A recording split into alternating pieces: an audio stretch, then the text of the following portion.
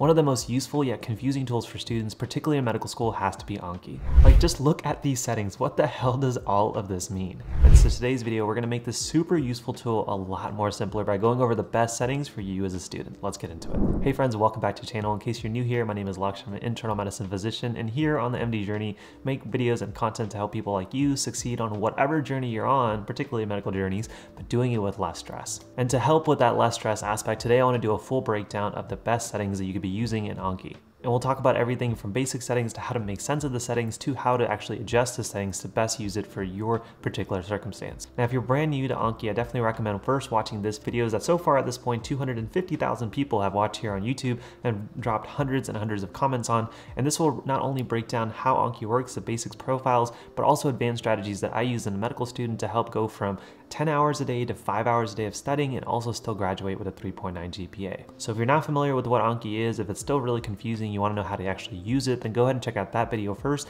and then come to this video to actually understand the minutiae of the settings and how to best use it for yourself. And when you're done with that video, then you can come back here where we actually talk about the settings, which I'll be completely honest are still very confusing. And I'm not going to pretend that in this video I understand every single minutia, so if I do make a mistake, just politely comment down below. That way I, as well as every other person who's trying to use Anki, can best learn from you. And full disclaimer, no, I didn't learn all this by myself, and also to make sure I wasn't making this video more complicated than it needed to be, I'll link down below some of the amazing blog posts that I found where people really get into the math and the numbers behind all these settings. So if you're wanting to learn more, or if the video didn't help you out, make sure you check those links out, possibly answering your question as well. And so as a quick overview, in today's video, we'll talk about the basic settings of Anki, as well as the basic settings of actually how to do the learning aspect of it, and how to make some changes and what those do to those individual flashcards. If you feel like you're already somewhat of a pro at Anki, then go ahead and click on any of the chapters in the video and jump to the part that you're most interested in. And while you're down there, hit that like button. And there's just a few things to highlight that are good to know. One of them including the night mode. So if you really enjoy this like black kind of look, which I definitely do in most of my things, then you can click this and you just have to restart Anki to have this look. Otherwise, it's going to have the typical white background, which is also totally fine. Next, and arguably probably the most important, is the scheduling in the basic settings. And essentially the first few things that you want to make sure are checked is this first box that says show next review time above answer buttons. Essentially what this does, if I uncheck this and I go into any single flashcard that I have to do, let's just do this Anki tutorial. Then if I go ahead, I see that there are no times that are set above my easy, good, hard, again functions. But if I go back in here and I go ahead and select the preferences and I go back and close it, now, if I start this flashcard, you can actually see the time intervals respected to each individual selection that I made. So I usually recommend that you go ahead and keep that open so that way you'll know when the next time you see a flashcard is. That way you know that if a test you're studying for is going to show up in X amount of days and you want to make sure you see that card again, this will probably not be the best settings because I'm gonna actually see this card in a year, 1.3 years. Next, I usually recommend keeping this checked, which is to show remaining card counts. Essentially, you'll know how many cards are left before you're done with your review. It's usually nice for me to kind of keep an eye of how many cards I have left so I can keep myself moving along, especially if I have little time left and lots of cards to review. And then the last function that's probably important to know is how you want Anki to essentially treat your new cards and new flashcards that you make, as well as your old review ones. You can either choose to have a mixture where it essentially mixes new and old cards together, or if you want to see your new cards first or your new cards after your old ones. This is kind of a matter of preference, but I've seen a lot of students use any one of these options and do just perfectly fine. And the final parts of some of these basic settings include essentially when you want your next day to be started. I usually recommend just putting this 4 hours past midnight because most of us aren't doing flashcards at 4 a.m. And then finally, these last two, usually don't have to change the default settings. The learn ahead limit essentially says that if you click a flashcard and you selected it that you want to show up in 15 minutes, then what is the maximum time that you can see that flashcard again? So if you set it to 0, then the quickest you can see it is in 15 minutes. But if you show it again in 15 or 10 minutes, that means if you're done with all of your flashcards, it'll show you that one again. Usually I just set this to 20 and that's what it's been since the start of my duration. And then finally, your time box time limit essentially says that if you want some kind of motivating factor that says, hey, Lakshya, you've reviewed X amount of cards in the last 30 minutes and you want to keep that momentum going, you can set this up and it'll give you a little bit of a notification that says you've done this many flashcards.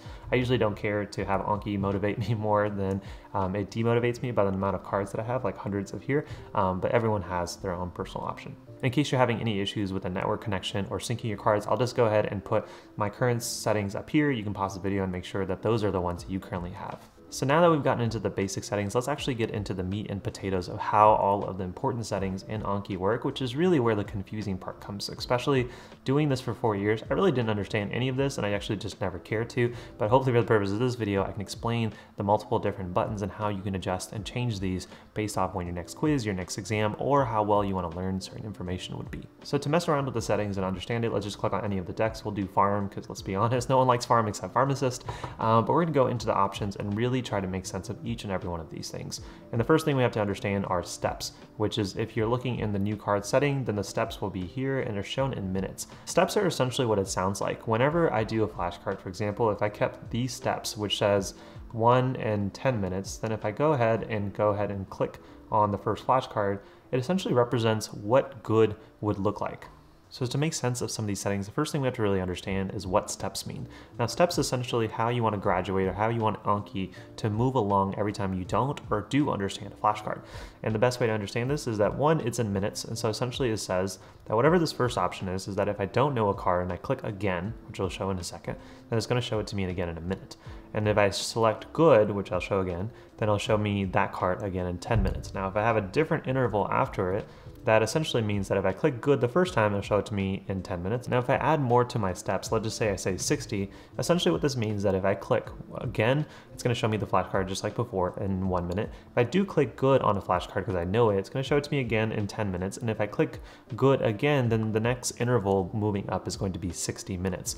And then after that, the card is essentially graduated. That means I feel like I've learned it. So I'm essentially going to be learning this card in 3 steps, with the first one being my option for again. So just to show the basic options, if I just go ahead and click restore default and I go ahead and click on study now, then the first thing it's going to do is, again, if I clicked again, it's going to show it to me in 1 minute, and then everything that will be after that will be in the good interval. So less than 10 minutes will be here. And then if I chose to go ahead and add something to that specific deck and I wanted to make it, you know, a different interval, so let's just say I created some options. And so if I came back from the default setting and I changed it to something else, like this, for example, essentially what this will mean is if I have to show the card again, it's going to show it to me in 60 minutes. And then if I say good, it's going to say, okay, first time you're going to see the card again in 1 day, then you're going to see the card in 2 days, and then you're going to see the card in 4 days. And again, this is all in minutes, which is a little confusing, but just gives you a little bit more granular control. So you can play with these settings as you like. And if you do find something that you do really enjoy, then you can just go manage and add, as I did here for this YouTube example, as well as some other options that we'll go over in 1 second. So as you guys can see for this example flashcard, if I clicked again, then it's going to show it to me in my first interval, which I put 60 minutes in that last setting. And then if I actually click good, it's going to show it to me in 1 day. If tomorrow I see the same flashcard again and I click good, it's actually going to say 2 days instead of 1. And then if I click it one more time, then it's going to say show it to me again in 4 days. So that's how the intervals work. Now finishing off some of the other parts of the settings under new cards, the first thing that you can see is what orders you want the cards to be shown. So you can either say show the new cards that are added or show new cards in a random order. Usually, again, I recommend seeing the new cards first. I can just feel like the new material is out of my way, but you can play with the preferences however you want. Next is pretty self-explanatory, how many new cards you want to see. Essentially, I will set this to a number that is a little higher than the amount of cards I typically make in a day. So if I'm typically making 50 cards in a day, then I'll probably set it at 100 so I can make sure I see all of my new cards the day that I make them. The next setting we have to talk about is the graduating interval. Now, this is essentially the learning phase of Anki, which basically says a card is under the learning phase if it's somewhere within this interval. But if I get past where I'm clicking good on day 4, then now the card is officially graduated. Or if I move day 4 and I just want to see the card twice, then after pressing good on day 2, then that card is officially graduated. Or if I want to remove this last option and saying, well, if I see the card again in 1 day and still press good, and then I press it again in 2 days afterwards and still press good, then I want to say, that's probably enough, Lakshya, that you've seen the card. So the graduating interval is essentially, okay, like how many days do you want in between when the card is graduated to when you see it again? So if I click 10, then essentially that would mean that after seeing this card and pressing good here, the next time that that card would show up after being graduated would be 10 days. And the easy interval is also very self-explanatory. Essentially, these steps are really made for you using the again and good option within Anki, which I really didn't understand. I was always pressing the easy option if I really knew a card. but it's defaulted to set to 4. If I press easy, it is always set to whatever that easy interval it is. Essentially, if you use a good and again option, you're using the Anki algorithm to help move a card along. But if you press easy, you essentially skip all of that and it automatically graduates the card. And so that's something to keep in mind if you think a card is somewhat easy, but not really enough to where you feel like it's done with the Anki algorithm, then usually pressing good is your way to go, especially if you're used and wanting to see a card more often than not. And so just an example, if we set the easy interval at 10 days because you're like, I really just don't want to see cards that I'm really good at, then if I go in here, then this card will actually show up in easy, and then I can use the good and again option to really be crucial of saying like, do you really understand this flashcard or this slide in this setting? Or should you be using the good option? So it's always something worth considering. And I usually will recommend keeping it at 4 unless you have something like boards, which we'll talk about later in the episode. And then finally, something I would recommend checking if it's not is the berry related new cards until the next day.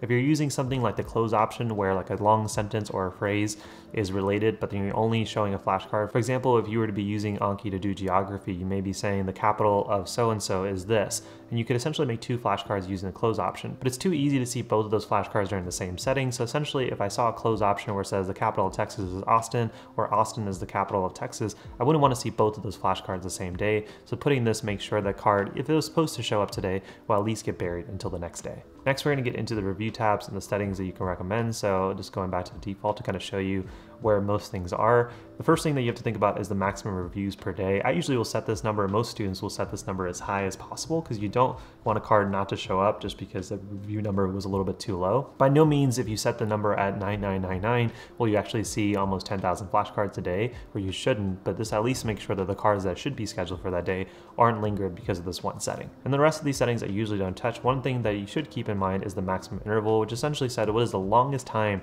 that you want to go until you see a flashcard for the next time. And the rest of the things on the review settings you can usually just leave by itself and be perfectly fine. But one thing I do recommend considering changing is the maximum intervals. Basically, this says how many days in between when you see a flashcard for the next time. This is essentially set for 100 years, I believe, but I would recommend changing this, particularly if you're studying for something like a board exam. So if you say my test is going to be in a year, then you can at least say I want to see the card again in 200 days. So even if the interval is much longer than 200, you'll at least see the card more than once, or at least before test day. But otherwise, you can just keep it at 365, which means that you'll see those flashcards again at least within a year. 100 years is kind of ridiculous. And on a similar note, whenever you're doing your reviews, I also click the berry related reviews to make sure that the cards that I'm doing, I'm not biased by other cards that I'm getting to kind of help me with these answers. So again, capital of Texas, Austin, Austin's capital of Texas. I usually wouldn't want to see those same cards on the same day. So clicking that will make sure that that's avoided. Now, if you've understood all of that so far, like, bless you, because it takes us a while. And again, if any of that is confusing, I will link some of the articles and blogs that really helped me understand this and also get into a lot more detail than I'm getting into this video. The bottom line is that you really don't have to change these settings. You can be perfectly fine using some of those techniques that we talked about in that first video, which is why I recommend going to that if you haven't done so already. But using some of these techniques will at least give you a little bit more granular control, especially if you're cramming or studying for board exams, which we'll get to in a second. But to finish off the settings, we have to get into the lapse settings. Now, lapse is basically, okay, I've graduated a card, so if I go back in here, and that means that I've seen a card in 10 minutes and I've called it done, or in my YouTube example, I'd see a card in 1 day and then 2 days and then it's officially graduated. Well, what if that card is now shown to me again and I don't know it? Like, what happens to a graduated card? That's essentially what the lapse function or lapse settings helps you do. So essentially when you lapse on a card or you have to press again, then how does that card move going forward? And essentially this is the new steps for that individual card before it's essentially regraduated. So if I see a card, let's say I don't know that Austin is the capital of Texas, but I did, a month ago or a week ago. And so this basically says that to regraduate that card based off of the default settings of Anki, I would just have to show it to myself again in 10 minutes. But if you really wanted to make sure that I forgot something, I really want to make sure I nail it down, then you can say I'm going to add a little bit more time. So to regraduate this card, this proverbial card of Austin being the capital of Texas, I would have to show it and make sure that I know it and press good, show it to me again in 10 minutes. And so if you feel like you want to know a graduated card that you lapsed on even better, then usually the default settings is just set to 10 minutes, but you can make this even longer and have multiple steps. So a card that you've forgotten can be easily remembered. You can do 10, 60, and we'll talk about more settings later on. Now, the next thing that we have to talk about that's really important is called a new interval setting. Essentially, this says that if you do last on a card, you can have cards that you may see in 365 days, which means that you haven't seen in a year, or cards that you've seen in 30 days, but right now the default setting is set to 0. So essentially it will penalize both cards equally. So a card that you may know really well, or a card that's been a long time since you've seen, it'll basically say, show it to me again in 1 day. Usually that's not the way you want to do your learning. Typically most people will set this anywhere from 20 to 40 to even 50. So for example, if you haven't seen a flashcard in 365 days, if it's at 0%, the next time you'll see that card is an interval of 1 day. But if you set it at, let's just say 20%, then it's going to take your 365, that's when the card should have shown, and multiply it by 20%, or roughly about 70 days, which basically means you take a penalty, but not as big of a one for a flashcard that's relatively new. So hopefully that made sense, and again, there's more examples in the blog post link down below. And finally, to finish off the settings here are the leech threshold and the leech action. This basically says if you see a card that you keep graduating and you keep messing up on over and over again, what do you want Anki to do? So usually I just recommend keeping it at the 8 lapses and then essentially tagging it. That means if you have a flashcard that you were once officially okay with when you graduated, and then you essentially keep forgetting it, then you want to make sure Anki sometimes does something with it. Usually tagging is a great option, because then if you're studying for like a board exam or something, you can come back and say, let's look at all the flashcards I kind of knew, but now I'm forgetting, and it'll tag with the leech option. So guys, I know that was a lot. Hopefully it wasn't too confusing. If it was, again, all of those blog posts will be linked down below, as well as drop in your comments down below and questions. I'd be happy to answer them. But just keep in mind that you don't necessarily need to change these unless you want a little bit more granular control. I never made any adjustments when I was in medical school to these settings, and I was still able to do just fine. But the next few things we'll talk about is how to change the settings in case you're cramming, in case you're prepping for a long board exam, or if you have an exam in a couple of days, how to make sure you use the best use of Anki. Let's get into that part. So cramming function Anki is something I used a lot, not because I was necessarily cramming, but sometimes the Anki reviews tended to be so much into the future compared to when my test was. So let's just say I have a test in 3 or 4 days, but I don't have flashcards that are scheduled for that individual lectures for another week. So one thing you can do is actually use the custom study option, and you can go to study by card or state or tag, and then click right here, all cards in a random order. And usually I would make this number atrociously high, because essentially this will make you a custom deck, so you can come back to it later. But I will make this kind of like 999 or something. That way, especially if I'm studying a lot of cards for an individual test, I'm not limited to 100. But now you can essentially see all of your cards in a random order for a specific test. So if I click choose tags, there's no tags specifically for this one, but I click OK, and it shows me all 27 cards for this individual random deck that I made. And you can do this for any of your tests. You can do this per lecture if you're using mini decks. So if I go back in here and you're doing something like this, where if you have a cardiology block and you're making mini decks, you can do this per individual class. So if it's a Monday and you're like, oh, I have to review lecture 1 and 2, then you can go ahead and do the custom study for lecture 1 and then come back and do lecture 2. Or if you're like, oh, I just need a study for all of the cardiology material in like no necessarily random order, then you can just do the same thing, but use custom study and then do it for all of those cards within that big, large deck. And if you're studying for a board exam like step 1 and you're using pre-made cards, so here's the Anki deck, you can actually click on it and say, oh, I actually want to do a custom study and I want to go ahead and just cram for the weak cards that I'm struggling with. So if I click choose tags, then it will show me all of the different areas that are already marked within. So if I just want to do biochem questions from AMBOSS, or if I want to do boards and beyond, and so many more. And the final part of this video, I'm going to go ahead and just put out the various settings for different kind of utilities that you may need. First thing we'll talk about is cramming. And so if you want to just go pause the video, you can copy these settings as you need them and just go ahead and make a new one. The first thing is cramming. So in addition to using the custom study option, which is usually the thing that I like to do, if you do want to use Anki in a quick way where you just see flashcards over and over again in a short period of time and you're just ready to grind out some hours of doing flashcards, then again, your new cards, you can make multiple different intervals so that you can see the same flashcard again. So again, this will say, I want a weak card, again card to show up in 10 minutes, but then everything that's good will be 30, 180 minutes, 70, 20, and then so forth. So the more steps that I add into this process, the more times I'll see that card before it's officially graduated, but you can also make these intervals relatively short, so then some of the flashcards will show up again that same day or the very next day. And in a similar fashion, when you get into the last function, you can go ahead and pause the video here. Essentially, this will say you'll see a flashcard within a day, 2 days, and then 4 days. So if you're studying for a test within a week, then you can actually make sure that you can see your good cards within that span of time. Now, on the flip side, if you're studying for something like a board exam, or if you have a pre-made Anki deck where there are tons and tons of cards, Usually it makes more sense that you start to see the flashcard initially, maybe again in a day or two, and then there's a larger gap, so that way you have more time to see newer information. So this is my board prep settings. Again, you can pause these and you can change these however you want, so don't feel like you have to tack my settings based off of it. Again, I didn't use these settings when I was using Anki, but this is how I would recommend setting this up initially. If I press the good option, it's going to show it to me again in 1 day, and then if I show the good option again, it's going to show it to me in 3 days. And you can change your easy interval to something like 10 days. So if it's a flashcard that you know really well, then you can just put it as 10, and your graduate interval after that point will be 3 days. Or if you wanted to make it a week at a time, that's also okay. If you feel like you're mastering certain flashcards and you want a bigger gap between those and to see more and more information, this is usually the way I recommend. And then if you go into the last function, this will essentially say that if you do have a flashcard that was good and you graduated and then you kind of sucked down, then it'll show it to you again in 1 day. And I believe 10,080, I have to do my math backwards, is 7 days. So cool, so that's a week.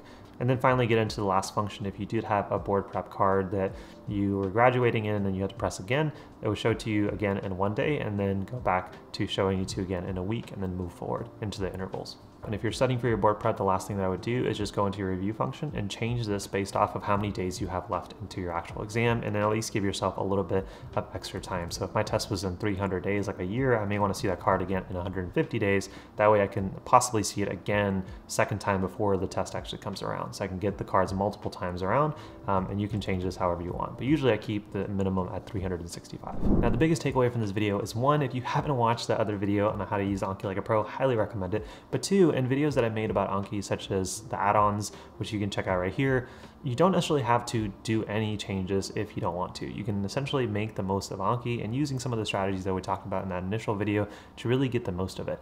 Again, if you want some more granular control, or at least you want to understand what the hell you're changing, hopefully this video and this episode helped you out. Again, if you're still confused, add your comments down below. But if this video helped any part more sense to you, all I ask is you hit a quick like button to really just support this video and the channel, because this video wasn't that easy to make. You can try to understand how complicated it was for me to try to understand it. I'm still trying to make sense of it. But again, if I didn't do a good enough job, I will try to give as much credit to the people who did do a much better job in blog posts and more descriptions. I'll link those down below. There'll also be a blog post to this video, so you can always come back to the actual text and images that I used in this video for you to refer back to later. And I'll link that blog post down below once that article goes live. But with that being said, friends, if you do want to learn more of how I use 8 steps using Anki to go from 10 hours to 5 hours and a 3.9 GPA in med school, I'll link down below the free course that I have that's 8-step process that I used exactly in medical school, step by step. And down below, you'll also find other free and paid programs depending on your specific needs. But with that being said, if this video gave you any value at all I ask is a quick like. If you haven't joined the community, consider hitting that subscribe and notification bell. More videos like this going on a weekly basis. And if you have any questions, or if you want to just say hi, drop your comments down below. I'd love to hear from you guys. But as always, my friends, thanks for being a part of my journey. Again, if you did enjoy this video, check out this video on how to use Anki like a pro, as well as this video on the best Anki add-ons that you can use to really just amp up your studying. But I'll let you guys enjoy those, and I'll see you guys in the next one. Take care, my friends. Peace.